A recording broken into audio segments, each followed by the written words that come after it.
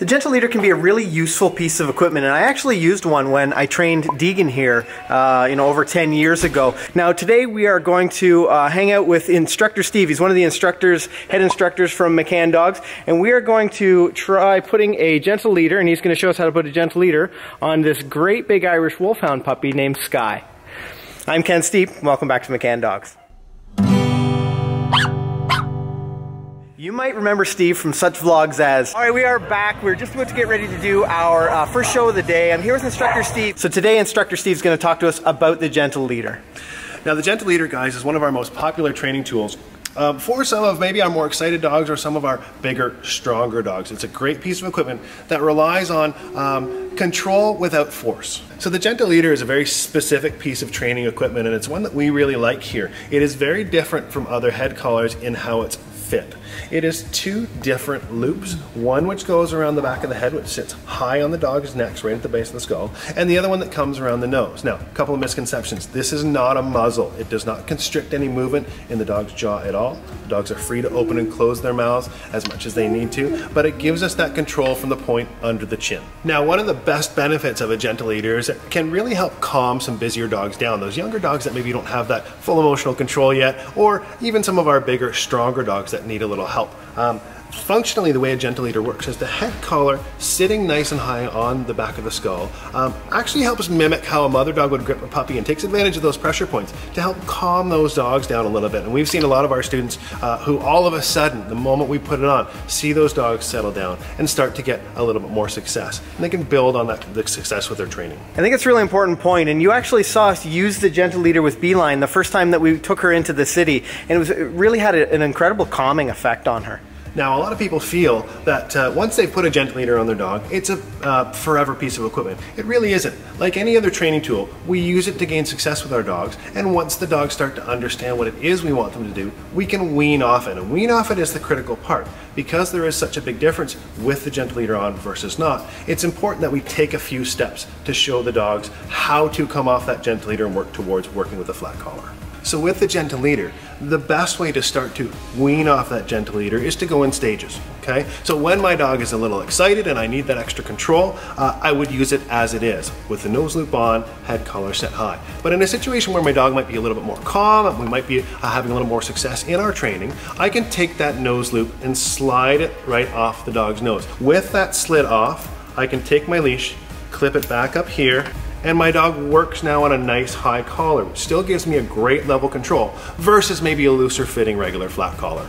Now, one of the hardest things to figure out is how the heck to put this thing on. When you pick it up, it's a bit of a jumbled mess. Well, the easiest way to do that is to take the head collar and hold it like a capital T. And from the center of that T, I push up the nose loop. So this is the first part that goes over the dog's muzzle, and then the head collar will wrap around and do up nice and tight. And I have my dog Skye here to give this a try. Now, she's never had one on, so this is gonna be a good type of thing because it does take some dogs some getting used to in terms of how this is gonna work. Skye, stand.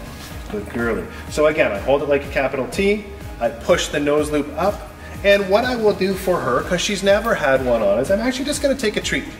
I'm gonna put my hand through that nose loop with the treat, simply move this towards her nose, say yes, and reward as it touches her nose. Then I'm gonna take it away again.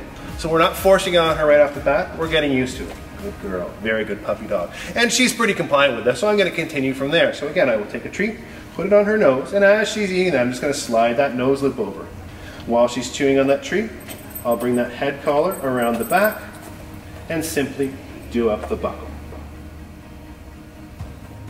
Now, in order to get the full function of the gentle leader, fit is critical. Okay? The head collar on the gentle leader should be snug enough that I can simply get a finger or two underneath. That way it will continue to grip the base of the skull and help calm those dogs down.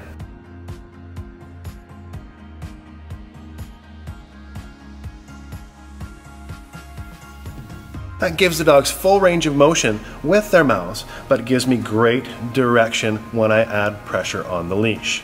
Now, speaking of leash pressure, the other critical portion to keep in mind with the gentle leader, it gives me great control of the nose, but when my dog is being compliant and doing what I want them to, I need to make sure that pressure comes right off and this nose loop and the clip of your leash hangs straight up and down.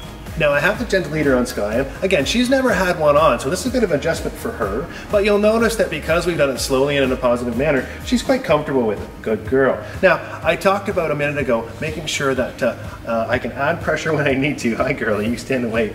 But that I let this pressure off, and I'm just going to walk around with her a little bit, and I want you to keep an eye on the clip of my leash. As I turn and move, I can add a little pressure to give her that direction, but when she's moving with me, I can loosen that up. Make sure that there's slack in that leash, and then praise her for moving with me. Skye, let's go. Good girl. Yes, good girlie. Good, let's go. Good puppy dog. Yes, good girl. I can reward her for walking nicely with me. Let's go. Good girl. Yes, there's my girl. Good puppy dog. Hooray. Now, if I need her to turn and add a little pressure, I can use the leash at that point. But then you'll notice the slack goes right back in that leash and that clip hangs straight up and down. Good girlie, very good girl. So again, I've had some success with Skye on this, and this might be a time I would look at transitioning off the gentle leader. So again, I will take the nose loop, slide it right off her nose. Good girl. Slide it out and clip it back up underneath into that nice high collar. And now that we're here, I can do a little bit more walking. Okay, Skye, let's go. Yes, good girl, good, let's go. What a good puppy dog, hooray. There's my girl. Yes, good girl, what a good girl you are. Now we talk about gentle leaders for busy dogs and some of our more excited dogs, but I'll be honest, gentle leaders are also extremely beneficial for some of our bigger dogs. You know, this dog, if she wasn't so conditioned to working with me and we've had so much fun training, it'd be pretty hard for me to hang on to her if she wanted to go somewhere. So this gives me the control without having to use a lot of force. It's very gentle on them, it's very calming, and really helps give them the direction that they need. So when it comes to gentle leaders, they are a tool that's available to us. Our goal with you and your dog is to help you be as successful as you can be. And we want you to view these different pieces of equipment that way. If this is your first time with us, make sure you hit that subscribe button. We publish new videos every Monday, Wednesday, and Friday to help you spend some quality time with your dog. Beside me is a video that YouTube thinks you'll want to watch next. On that note, I'm Ken. I'm Steve. And I'm Skye. Happy training.